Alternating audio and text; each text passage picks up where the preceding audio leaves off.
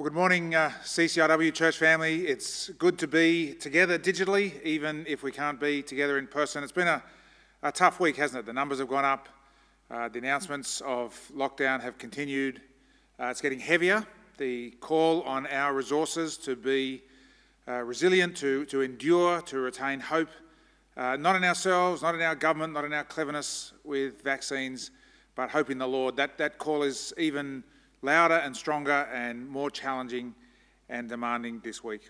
It's really great that we can be together in this way, even though not in person, as I say, particularly if you're new or visiting this morning. We want to say an especially warm welcome to you. We hope that you're blessed by this online service, and you'll see that there's a little button called Connect with Us, and I just invite you, if you have stepped in today, to take the opportunity to go that next step further and connect with us, to let us know that you've been here with us this morning and enable us just to reach out to you. I think we need each other now more than ever, actually, in these difficult circumstances. Our purpose this morning is to lift our eyes, to lift our hearts, to get our head out of the announcements and the numbers and the lockdown and the restrictions, and to remember the deep and unseen things, the foundations of our lives. And so hear these words of the psalmist: make a joyful noise to the Lord, all the earth. Worship the Lord with gladness. Come into his presence with singing. Know that the Lord is God. It is he that made us, and we are his. We are his people and the sheep of his pasture. Enter his gates with thanksgiving and his courts with praise. Give thanks to him, bless his name, for the Lord is good. His steadfast love endures forever, and his faithfulness to all generations. And so we're going to begin our time together by singing a song of praise, a hymn of joy, joyful, joyful.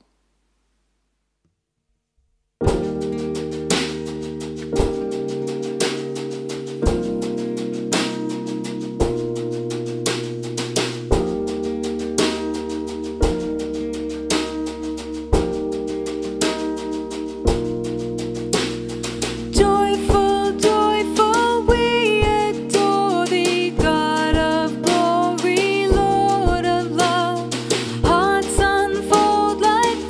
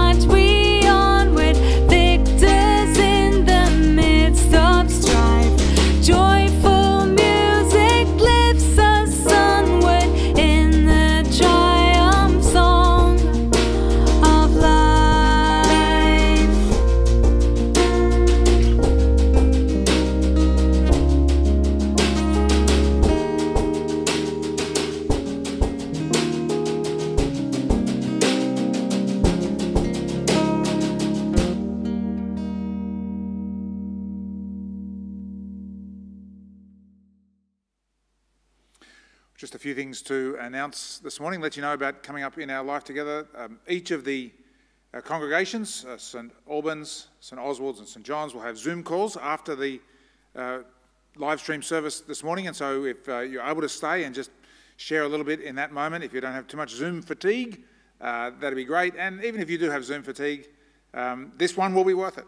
So there you go. The second thing to let you know is that we've been partnering with Anglicare, the Anglican social aid and welfare organisation, in a number of different ways recently.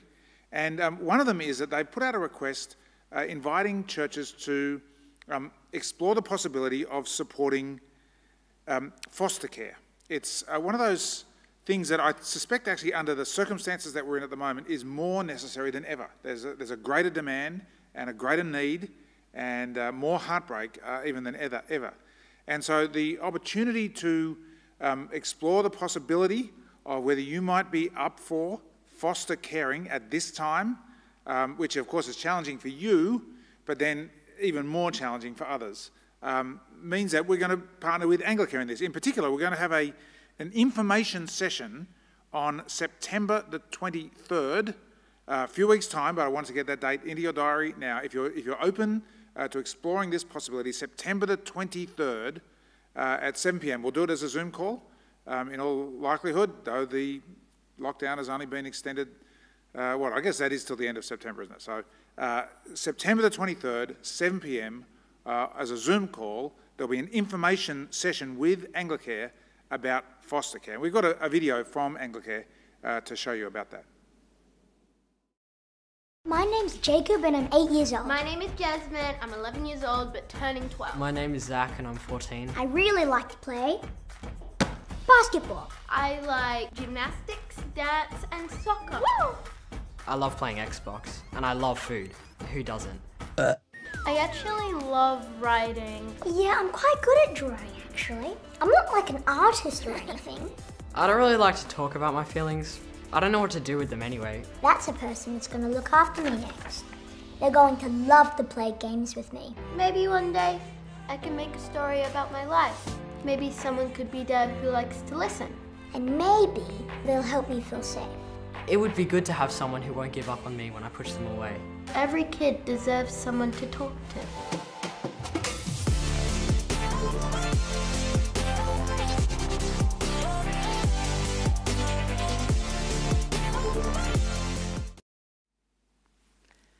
Hi everyone, hi kids. Come on closer, pop your listening ears on. You might even need your thinking hat. But welcome, we're going to talk about prayer this morning. Now when we talk to God, we call it prayer. We can pray to God anytime, about anything, when we're anywhere. Isn't that good? When we talk to God, we can thank Him. We can praise Him. We can tell Him we're sorry for doing things that make Him feel sad or angry. And lots of times we ask God to help us with things, problem, or to help someone that we know. It can be pretty easy to speak to God about the things going on for ourselves, but the Bible says that we need to pray for more than just ourselves. In a letter that Paul wrote to his friend Timothy, he says this about prayer. First of all, I ask you to pray for everyone. Ask God to help and bless them all, and tell God how thankful you are for each of them. Pray for kings and others in power, so that we might live quiet and peaceful lives as we worship and honour God. This kind of prayer is good and it pleases God, our Saviour. In the kids' activity packs, you would have received them recently, you would have seen this picture. And it's called the 5 Fingers of Prayer. I've got my version here. It's a way to help us pray like the Bible says we need to, for people everywhere. So, let's use the 5 fingers to help. You can use your own hand. I'm going to use my big hand here. 1, we're going to pray for those who are close to us. Who could that be? Oh, I know. Mum, Dad, brothers, sisters, cousins, grandparents, aunts, uncles, friends, our neighbours maybe. 2, for those in authority. Now the Bible said the king, but we have a queen. So we pray for the queen, the prime minister, the premier, maybe the head of police, the principal at your school, teachers, maybe it's the doctor that you see. Now 3, this tall one. We pray for our leaders. Now, you might have a few of these. You've got your kids' church leaders and your creche teachers. What about your dance or soccer coach, your swimming teachers, your scouts or cubs? This one's probably the longest list. Pray for those who are weak. Now, could be sick people, people in hospital, babies or very old people. It could be people who don't have a home, maybe like we just heard about in Anglicare. It could be people like refugees. We could pray for compassion and our sponsor children. We could pray for people whose countries are at war. There's lots of people to pray for here. And lastly, we pray for ourselves. What do I need to talk to God about? Do I need to thank him? Do I need to say sorry? Am I feeling worried or scared or sad? Do I need help or comfort? We can come to God and talk to him about the things we need. And so when you're praying for all these people, remember that you can still thank God for them. You can ask God to help people, just like you do for yourself. We're going to pray now. I asked Richard if he would use these 5 fingers of prayer so that we could learn how to pray by listening to him do it. Put your listening ears on.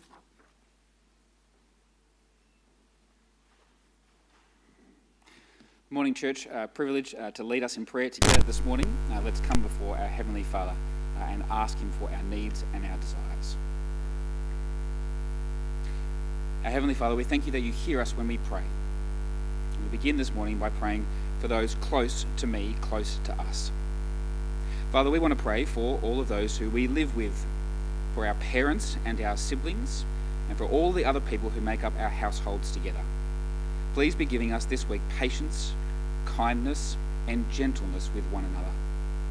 We pray too for those who are close to us but who we can't see at the moment, for our grandparents, for our uncles and aunties, for our friends.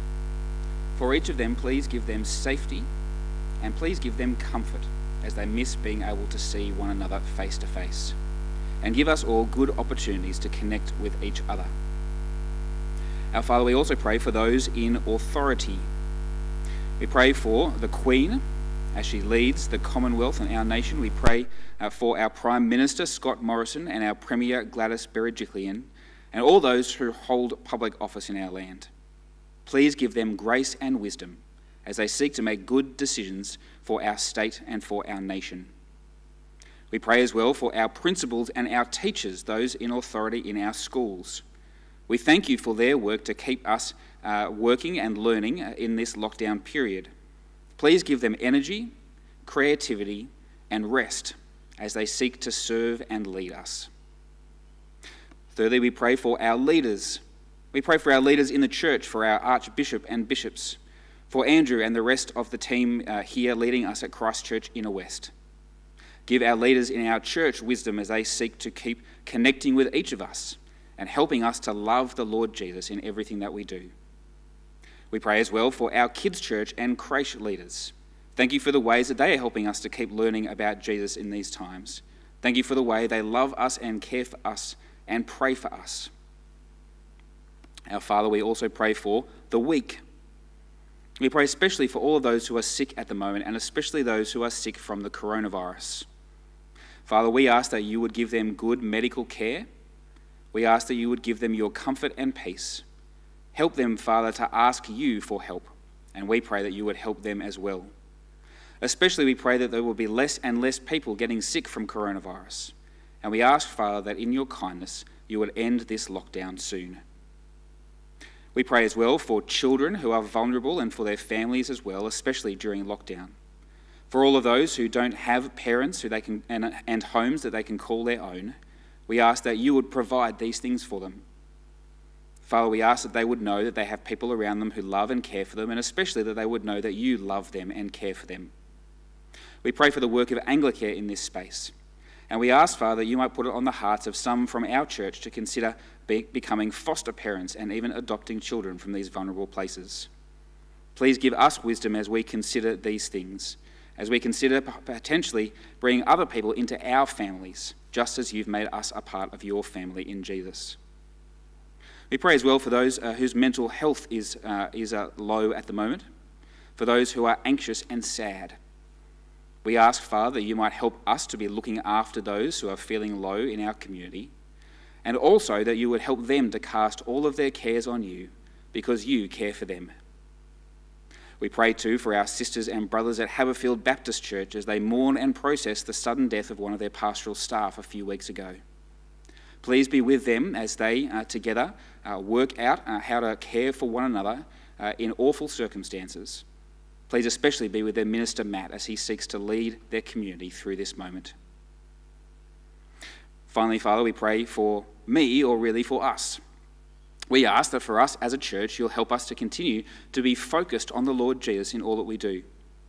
Help us not to lose sight of our calling in the Lord Jesus.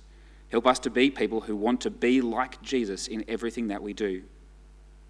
We pray as well for our wider church family beyond Christchurch Inner West, and we pray especially this morning for those Christians in Afghanistan facing awful circumstances there.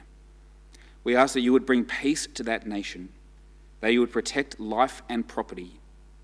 And for those sisters and brothers of ours who even today will have their lives called to account for their trust in the Lord Jesus, we pray that you would give them courage and steadfast faith. Father, we thank you for the joy of knowing that in all things it is you who reigns over this earth. And we pray, come, Lord Jesus, come. Finally, Father, we pray for us here in our own church especially, as well as for our sisters and brothers throughout the world, that you will keep our hearts fixed on Jesus, that we will know your comfort and care in all things, and that we will always sing your praises from the heart. We pray all of these things in the name of Jesus, our Saviour. Amen. We're going to conclude our prayers by praying together the prayer that Jesus himself taught us, the Lord's Prayer. The words will be on the screen. The words won't be on the screen, but you probably know it by heart. And so would you pray the Lord's Prayer together with me?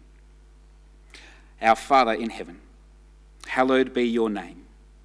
Your kingdom come, your will be done on earth as in heaven. Give us today our daily bread. Forgive us our sins, as we forgive those who sin against us. Lead us not into temptation, but deliver us from evil. For the kingdom, the power, and the glory are yours, now and forever. Amen. Our God knows our needs even before we know them. He knows all of our ways. And so we're going to lift our hearts in praise to this God as we sing together.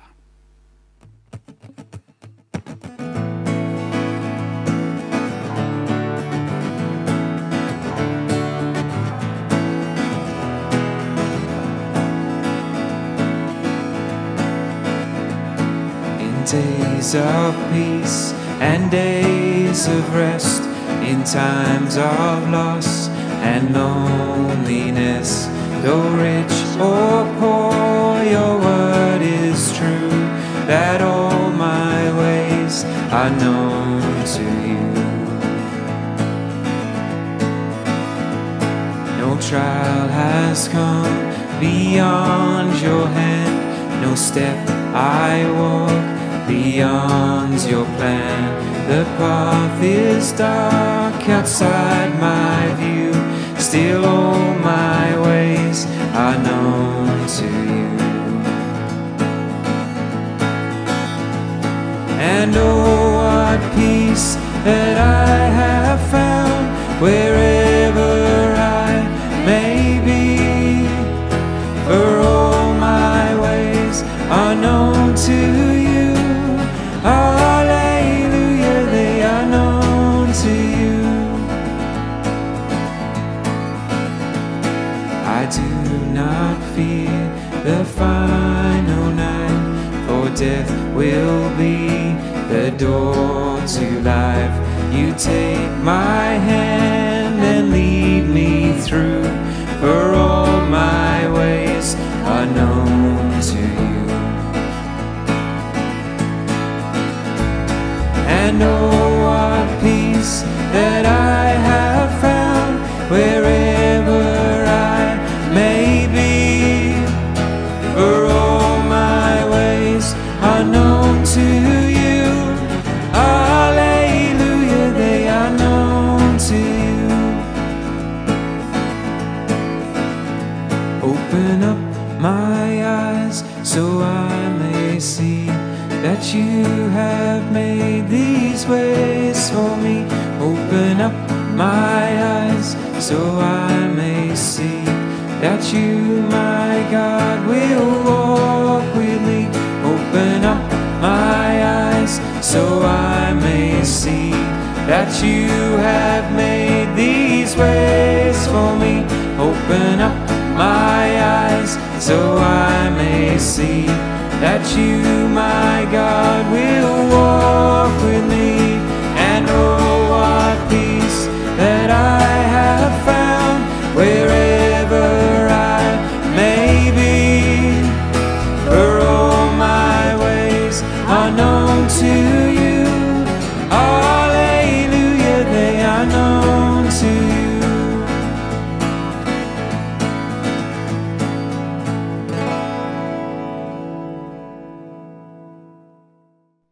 Hi, I'm Kate, and I go to St John's Church.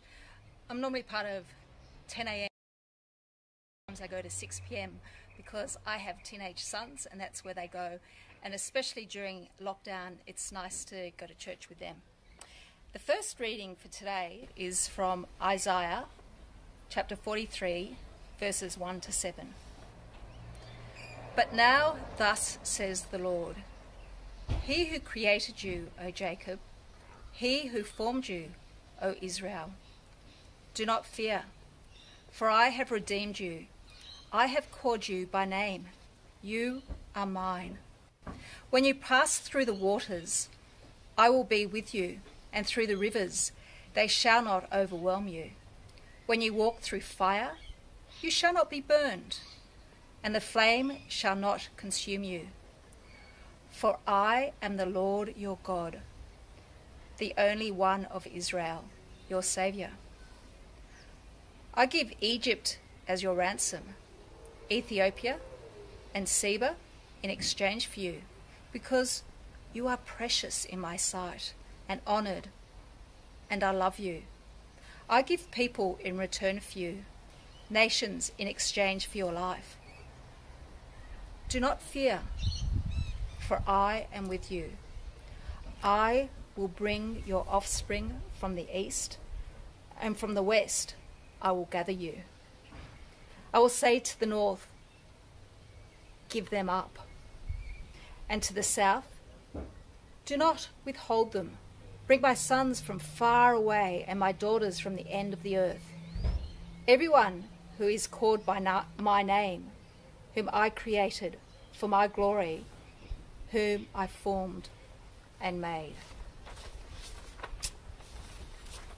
And the second reading for today is from one of Paul's letters, and it's Philippians chapter 1, verses 12 to 30. I want you to know, beloved, that what has happened to me has actually helped to spread the gospel, so that it has become known throughout the whole imperial guard and to everyone else that my imprisonment is for Christ. And most of the brothers and sisters, having been made confident in the Lord by my imprisonment, dare to speak the word with greater boldness and without fear. Some proclaim Christ from envy and rivalry, but others from goodwill. These proclaim Christ out of love, knowing that I have been put here for the defence of the gospel. The others proclaim Christ out of selfish ambition, not sincerely, but intending to increase my suffering in my imprisonment. What does it matter? Just this, that Christ is proclaimed in every way, whether out of false motives or true, and in that I rejoice. Yes, I will continue to rejoice, for I know that through your prayers and the help of the Spirit of Jesus Christ, this will turn out for my deliverance. It is my eager expectation and hope that I will not be put to shame in any way, but that by my speaking with all boldness, Christ will be exalted now as always in my body, whether by life or by death. For to me, living is Christ and dying is gain. If I am to live in the flesh, that means fruitful labour for me. And I do not know which I prefer. I am hard-pressed between the two. My desire is to depart and be with Christ, for that is far better. But to remain in the flesh is more necessary for you. Since I am convinced of this, I know that I will remain and continue with all of you for your progress and joy in faith, so that I may share abundantly in your boasting in Christ Jesus when I come to you again. Only live your life in a manner worthy of the gospel of Christ, so that whether I come and see you or am absent and hear about you, I will know that you are standing firm in one spirit, striving side by side with one mind for the faith of the gospel, and are in no way intimidated by your opponents. For them, this is evidence of their destruction, but of your salvation. And this is God's doing. For he has graciously granted you the privilege not only of believing in Christ, but of suffering for him as well, since you are having the same struggle that you saw I had, and now hear that I still have. Good morning, everyone. My name's Dave Bingley. I'm on staff at Christchurch Inner West and the site pastor at St Albans 5 Dock. For millions in lockdown, Ted Lasso has become the perfect pick-me-up, cheerful comfort viewing, giving us windows of relief from our grim pandemic reality. The comedy series follows the story of an American football coach, Ted Lasso, recruited to coach an English Premier League soccer team, a game he knows nothing about. He was hired to destroy the team through his ineptitude, a plan hatched by the current owner of the team, Rebecca, to spite her cheating ex-husband, whose only true love was the team. It's a pretty attractive plotline, but the genius of the story is the character himself, Ted Lasso. There's something about his endless optimism, albeit a very American style of optimism. I believe in hope, he says. I believe in believe. And when asked whether he believes in ghosts, he answers, I do, but more importantly, I think they need to believe in themselves. Not to mention the first change he made to the players' locker room, sticking a poster with the word believe at the entranceway.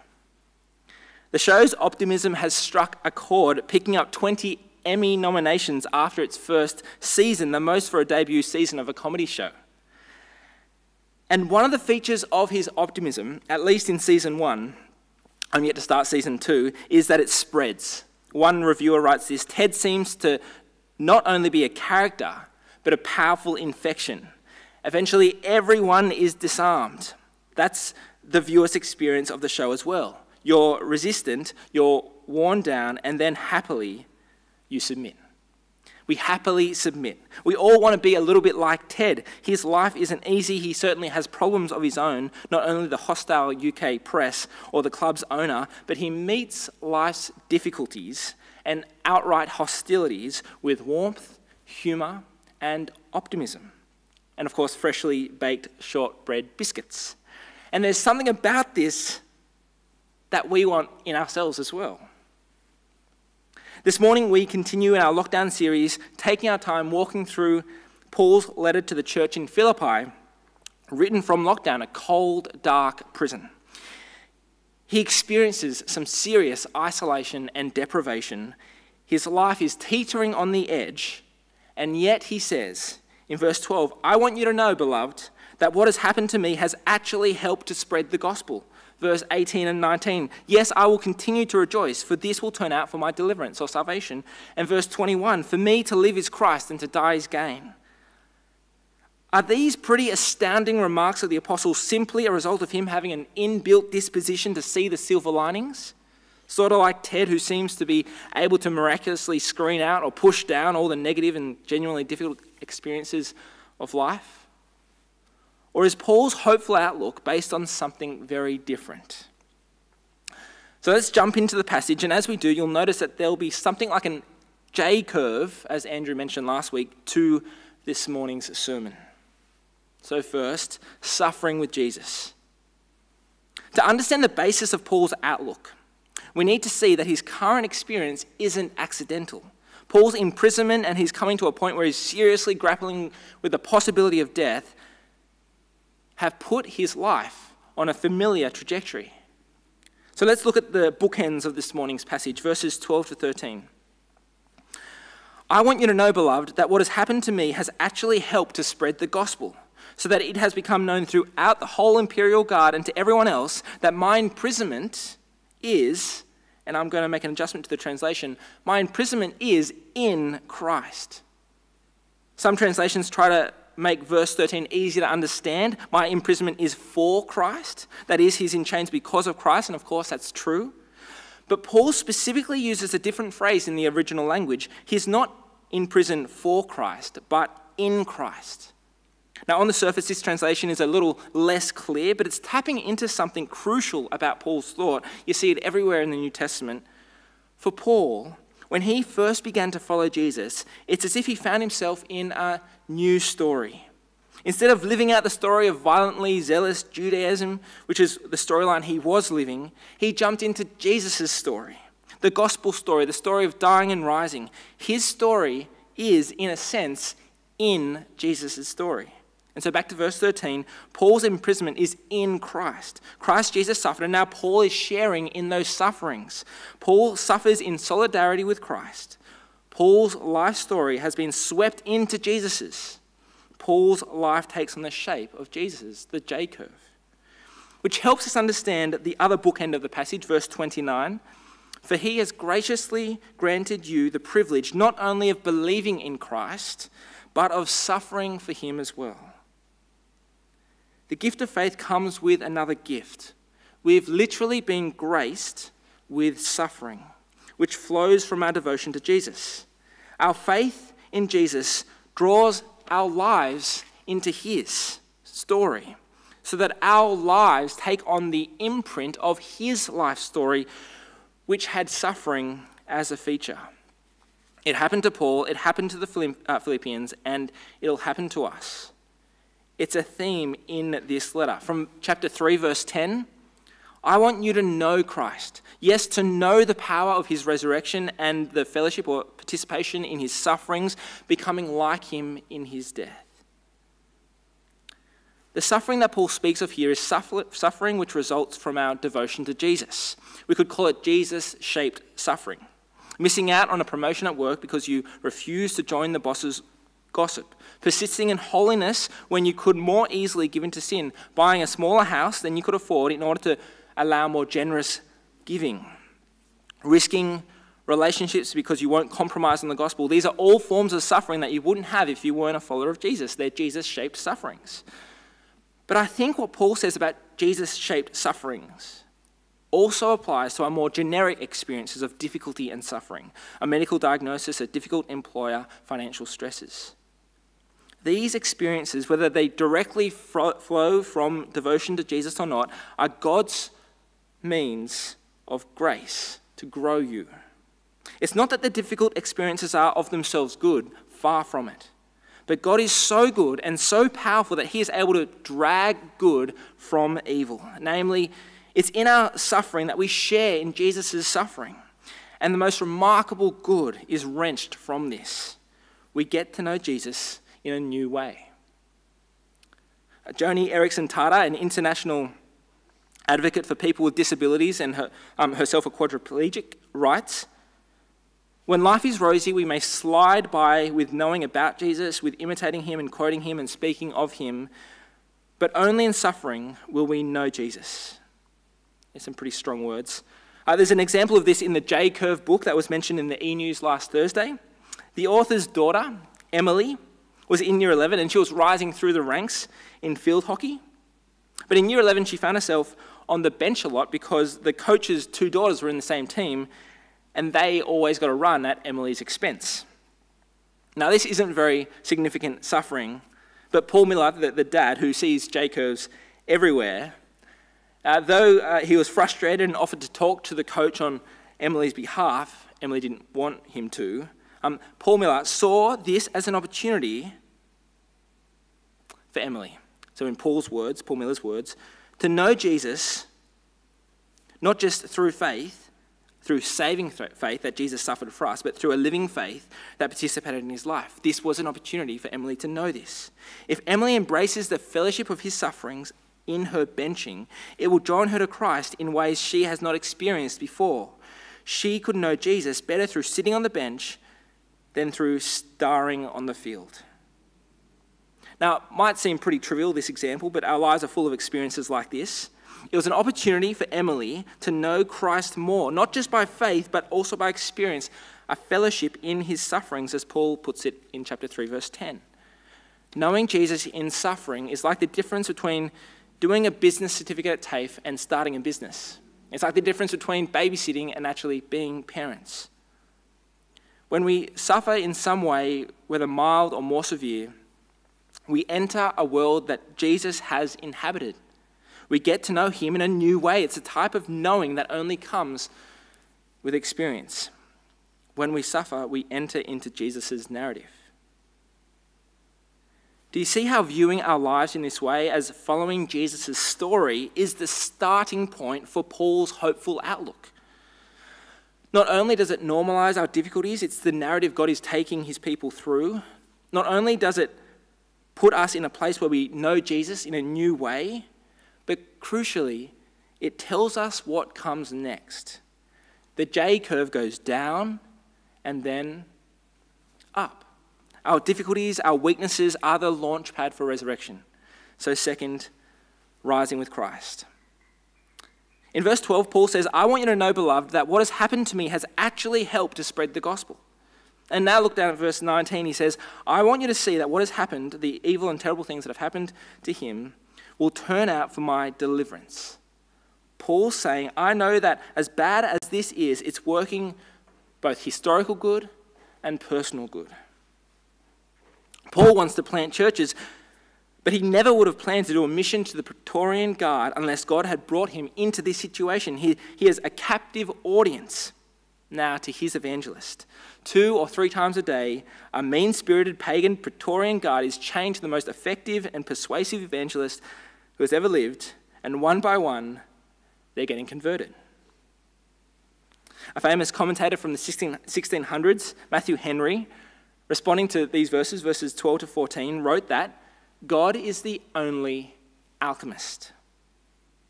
Back in the Middle Ages, alchemists were people who were trying to find the secret for turning lead into gold. Lead, as they thought, was a base, useless thing, but if only they could somehow turn it into gold. Of course, no one ever found a way, but Matthew Henry says Paul is saying that God does that all the time with the circumstances of your life. When Paul comes into a situation, he actually starts by asking, I wonder how God is going to turn this base and worthless situation into gold. He's looking for a mini resurrection in his present suffering. Now, I don't think Paul believes that the fact that he was winning the Praetorian Guard to Christ is a sufficient reason for why he should be taken away from his career and for possibly lose his life. But what Paul does is he doesn't expect to see the whole picture. He comes into a situation like this of difficulty and tragedy, and he says, I wonder how God is turning this into gold. I hope I can see just a glimpse of God's resurrection power even here. He's looking for it, and he sees just a little glimpse. But Paul doesn't stop there, and we can't either, because most of the time when we come into times of tragedy and suffering and injustice, we mightn't see the alchemy. We don't see how God is turning this situation really into something good. Look at verse 19. For I know that through your prayers and the help given by the Spirit of Jesus Christ, what has happened to me, the injustices and the difficulty, will turn out for my deliverance. Or more literally, the original language says, what has happened to me will result in my salvation. It's not in spite of what happens to me I will be saved. It's I will be saved because of this horrible thing.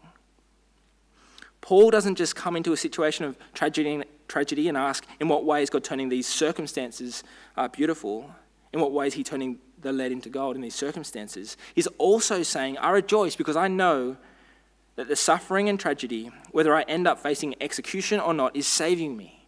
It's refining me. It's making me more like the person I want to be. It's making me more like my Saviour, more a man of love, more a man of humility.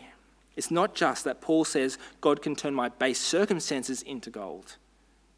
He says he's going to turn me into gold through this. Paul's saying, I need this. Resurrection, even small signs of new life, follows suffering. And what gives Paul such confidence that God is the alchemist turning difficulty and even seemingly worthless situations into gold? It's because of the resurrection. God turning the darkest point of human history into glorious life. It's like we're in a darkened room with lots of shadows, and the resurrection of Jesus in the past is this brilliant light at the center of the room, and the light from it reaches the present and sheds its light in our life. Paul sees the past resurrection as a present reality by the power of the Spirit. And so Paul is constantly on a hunt for resurrection light in the present, not just the future, by the power of the Spirit. He is looking for many resurrections in the present, God working in the bad to turn it into gold. So suffering with Christ, rising with Christ, and to live is Christ. But for us to make sense of how at the brink of death, Paul can still rejoice. He mentions the word rejoice 2 times in the passage. We need to begin to get our heads around verses 20 to 22. It is my eager expectation and hope that I will not be put to shame in any way, but that by my speaking with all boldness, Christ will be exalted now as always in my body, whether by life or by death. For to me, living is Christ and dying is gain. We read over those words so quickly, but they're so profound. For me to live is Christ. Paul's saying that the thing that makes life for him is Jesus. Here's the bottom line. Jesus is the bottom line. In prison, Paul's career is over. He can't plant churches anymore. But his career is not his life. So what? Paul says, I may live, I may die, it doesn't matter. It hasn't touched my life. If Christ is our life, then when difficulties and hardships set in, that's not going to block us from life, but they're going to draw us closer to it.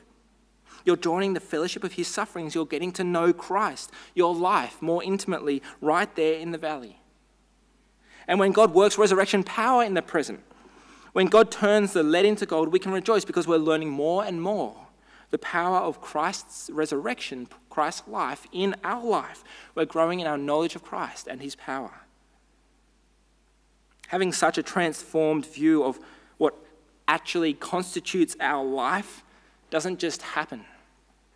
For us ever to say, for me to live is Christ, we need more and more to see that Jesus Christ, second person of the Trinity, says of us, for me to live is you. My life, Jesus says, is to see you holy and happy. My life is to see you sanctified. Everything in Jesus' life was subservient to that goal. Just like Olympic athletes live their life prior to the Olympics in order to get one goal. They direct their life in order to get that goal. That's what Jesus did for us. That's why the Gospels have one focal point, Jesus on the cross for us. The more you consider and think about and see that for Jesus, to live is you, it'll lead you to say, if for you to live is me, well then for me to live is you. At the outset, I asked whether the apostle's optimism was simply a result of him having an inbuilt predisposition to see the silver linings, like Ted Lasso. I hope you see that for Paul, the basis of his hopefulness or optimism is absolutely Jesus-centered. He rejoices in his sufferings because it's there he knows Jesus more.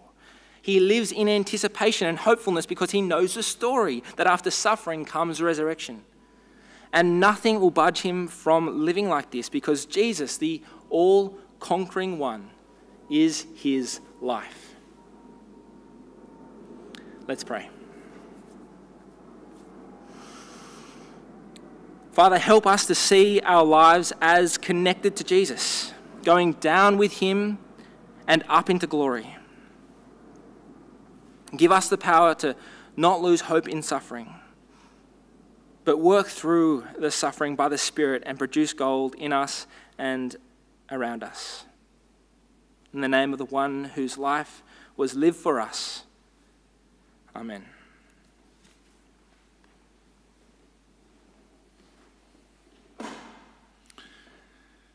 Well, God is the great and only alchemist, the only one who can take the lead, the dross, even the sin of our lives and turn it into something else, turn it into gold, turn it into a transformed heart through his grace. That's the means of his transformation, actually. It's our repentance. Our recognition and ownership of the ways in which we've lived, not for Christ, but for ourselves. And to bring that before the Lord, and then he covers it with his grace. Listen to this confession from Daniel in Daniel chapter 9. The prophet knows the Lord. He writes,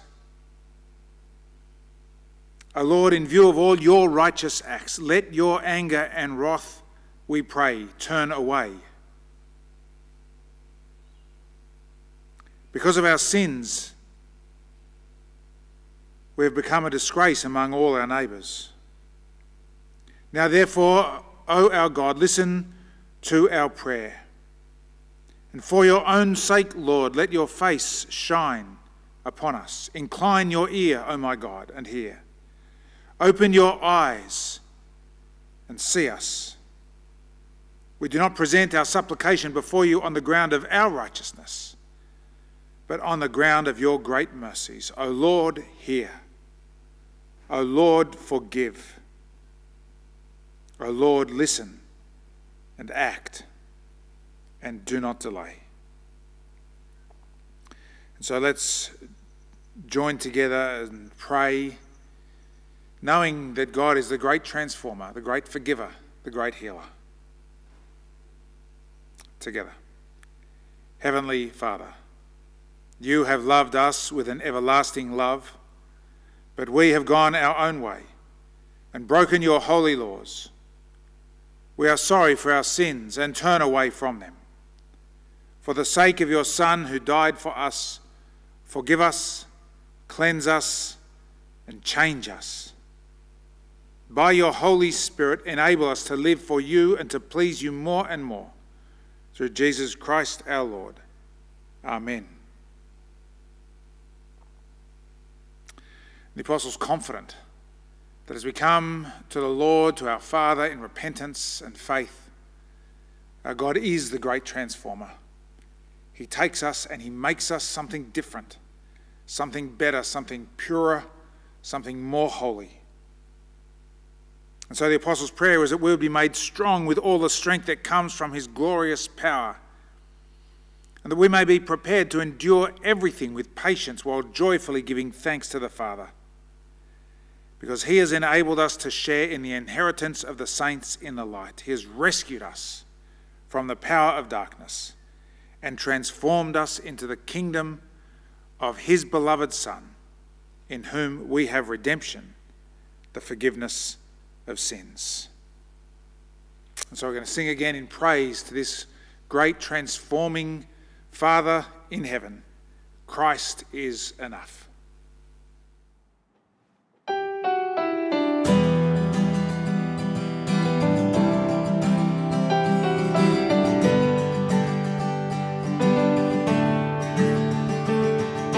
Christ is my reward and all of my devotion.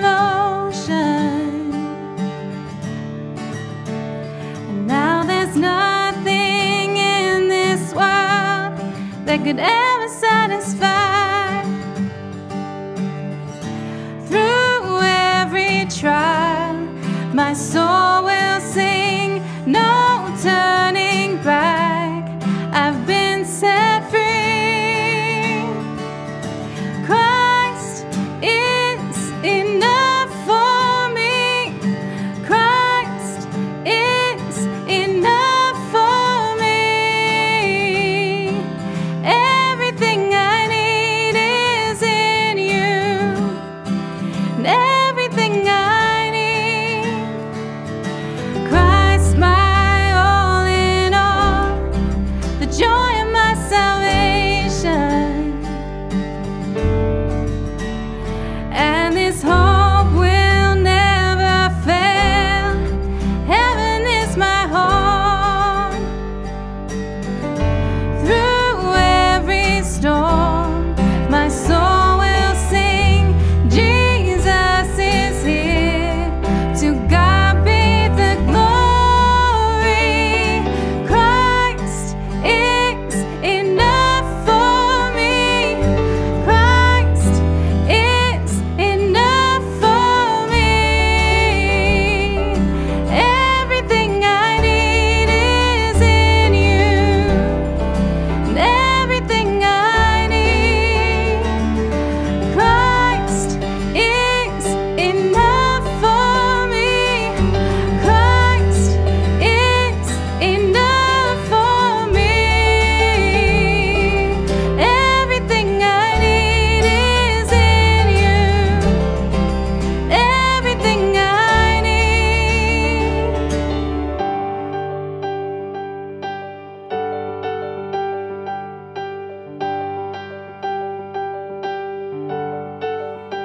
I have decided to follow Jesus. No turning back. No turning back. I have decided to follow Jesus. No turning back. No turning back. The cross before me, the world behind me. No turning back. No turning back. The cross before me, the world behind me. No turning back. No turning back. Because Christ is enough for me. Christ is enough for me. Everything I need is in you. Everything I need. Christ is enough for me. Christ is enough for me. Everything I need is in you. Everything I need.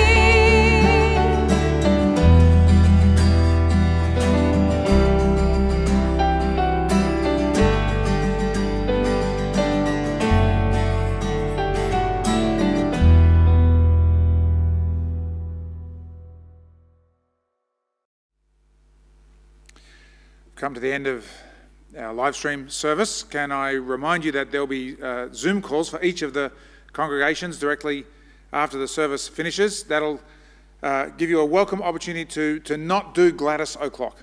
Just have a break, enjoy the fellowship of your sisters and brothers in Christ, and you can catch up on the news in just a moment. We're going to finish our service by praying together one of the prayers from the prayer book. It's a beautiful prayer of thanks and commitment of ourselves and each other to the Lord. So let's pray together to finish our service. Lord, our Heavenly Father, Almighty and everlasting God, we thank you for bringing us safely to this day. Keep us by your mighty power, and grant that we fall into no sin, neither run into any kind of danger, but lead and direct us in all things, that we may always do what is righteous in your sight, through Jesus Christ our Lord. Amen.